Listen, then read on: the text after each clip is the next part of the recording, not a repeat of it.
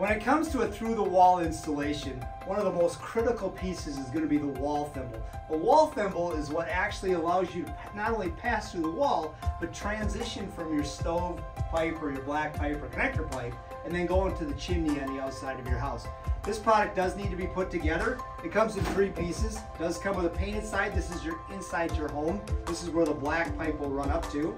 It comes with a piece of chimney. The chimney itself that comes in our kit is a 9-inch, but you can also put a 12-inch piece in between there or greater depending on your installation. That is something you need to check with the stove. This will drop inside of here.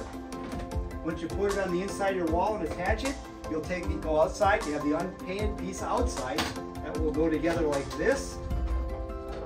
Creates a singular unit, just like that.